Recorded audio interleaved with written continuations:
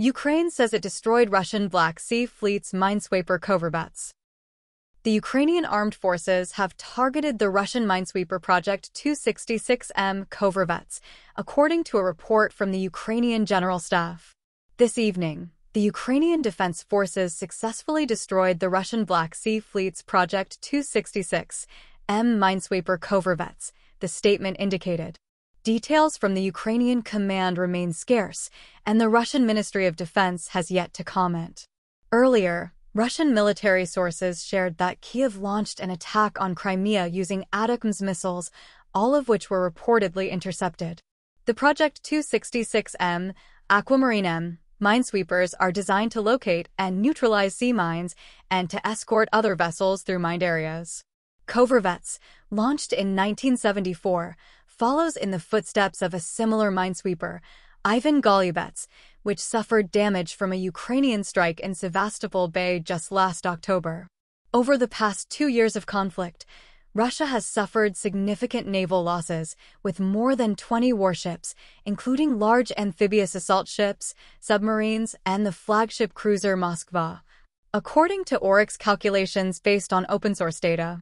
Before the invasion of Ukraine, the Russian fleet in the Black Sea comprised more than 70 vessels. Among the casualties are 5 out of the 7 large amphibious ships that were part of the fleet before the conflict began. These include the Caesar Kunikov, Novocherkassk, Saratov, Olenigorsky Gornyak, and Minsk. In early March, special forces from Ukraine's main intelligence directorate, GR, of the Ministry of Defense reported the destruction of the Black Sea Fleet's newest patrol ship. On February 21, 2022, Russia stated that its border facility was attacked by Ukrainian forces, resulting in the deaths of 5 Ukrainian fighters. However, Ukraine quickly dismissed these allegations, labeling them as false flags. In a notable move on the same day, Russia announced it officially recognized the self-proclaimed areas of DPR and LPR. Interestingly, according to Russian President Putin, this recognition covered all the Ukrainian regions.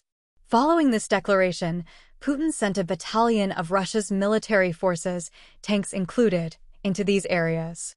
Fast forward to February 24, 2022, global headlines were dominated by a significant incident. Putin commanded a forceful military assault on Ukraine.